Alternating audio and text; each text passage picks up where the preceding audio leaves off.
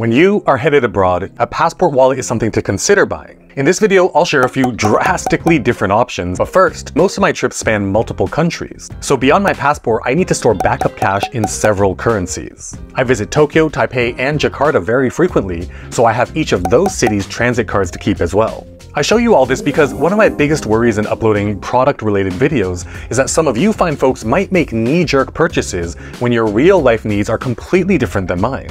So, step one, in the case of passport wallets, is to assess everything you need for your own travels. Right off the bat with the budget option, I believe that if you are a less frequent traveler, a traditional passport wallet may not even be the best option and you may be better served with a money belt. Hear me out. This one by Alpha Keeper is great because, as you can see, the waistband can tuck into this pocket against the back, so even if you don't want to wear it on your body, it stores nice and flat, much like a traditional passport wallet would, without the fuss of the waistband strap getting tangled with other stuff that you pack. I think this is a wonderful option as an all-in-one solution if you are going to one single destination country, and here is why. Opening up the main compartment, we can see two mesh pockets against the back. One of them is a perfect size for a passport, while the other is perfect for multiple cards, so if you have a travel insurance policy, this would be a great place. The rest of the main compartment is of course perfect to store cash bills, and any coins can go into the front main compartment for easy fiddling. If you are staying at a hotel or Airbnb that uses physical keys instead of a key card, this anchor loop on the front can be paired with my favorite budget EDC accessory of all time, the S-Beaner by Night Eyes in their number 4 size, where you can quickly attach and remove any physical keys. Coming in at about $25, I think it's a fantastic choice, especially if you're going somewhere that's known for pickpockets as well, to strap the whole setup around your waist underneath your shirt. And like everything else in this video, I have linked it down in the description in case you want to check it out for yourself. Moving up a few dollars to about $35, we have this awesome option, especially for organization freaks that love to overplan. This passport case by Muji is definitely quite large, but the footprint is justified. Check it out. Popping it open, we can see the organization options. For dual citizens or couples, there are 2 passport slots, and perfect timing since my cousin is visiting from Taiwan, so I can borrow her passport to demonstrate. There's a pen loop over here, and if you're a seasoned traveler, you already know how useful it is to have a pen, especially for filling out customs forms and arrivals cards. This largest pocket at the back of the left side is great for your boarding pass. Moving on to the right side, there are 5 generous card slots, so like I showed earlier, my transit cards for Tokyo, Taipei, and Jakarta can get stored here, an airline loyalty card, and my travel insurance policy card can all go in these card slots. Behind those card slots are a full-height zipper pocket as well as a full-height sleeve behind that. If you are the type of person who prefers printing things out like hotel booking confirmations, as you can see, regular printer paper folded in thirds can tuck in the back, while small items like coins and a SIM card tool can go into the zipper compartment.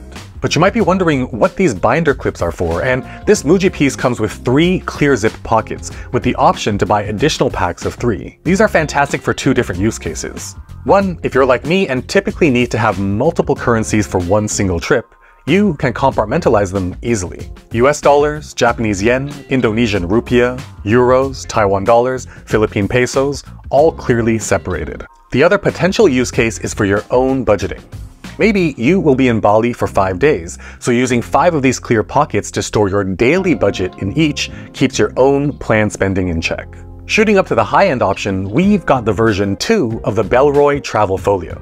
Perfect for business travelers to really complete the look and feel of doing business, this very premium leather piece opens up to reveal 2 sides. The top layer on the left side features 6 card slots, so for me, more than enough to accommodate those local transit cards and travel insurance card. Lifting up that front left side, we've got a hidden card slot, as well as these 2 tiny pockets.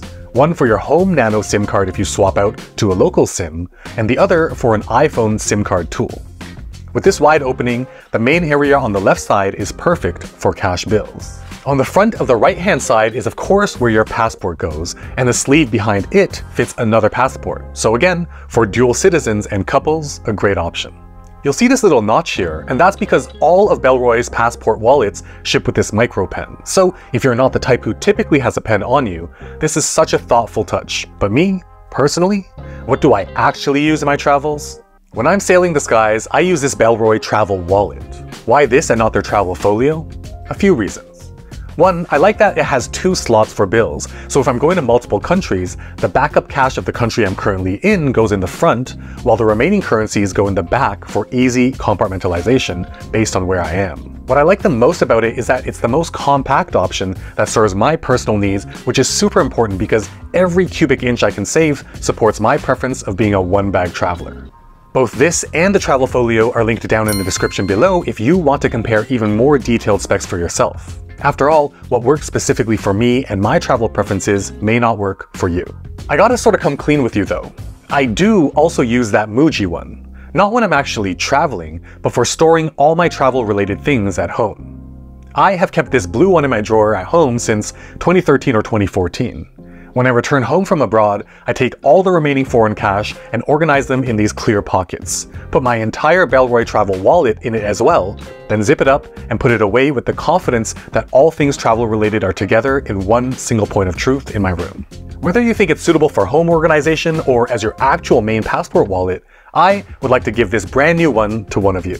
What's more, I am headed to Europe in about a week, and one place I definitely hope to visit in Switzerland is the Victorinox flagship store in Zurich. No promises, but if my schedule aligns and I'm able to make it there, beyond this Muji passport case, I will also get an extra customized engraved gift from the Victorinox store for the winner. Because I'm leaving so soon, the entry deadline is very short on this one. I am about to tell you how to enter, but first, a passport wallet is just one of the many things you may consider to include in your travel kit. And if you'd like to see my complete travel EDC, you will definitely want to watch this video right up here. If you're feeling lucky though, this video down here is the one for you. I'll leave them both on screen for a few seconds so you can choose which one to watch. But while you're deciding, consider liking, subscribing, and hitting that bell so you'll be notified the moment new videos just like this one drop. And finally, to see how to enter the giveaway, click the entry guidelines link down in the description.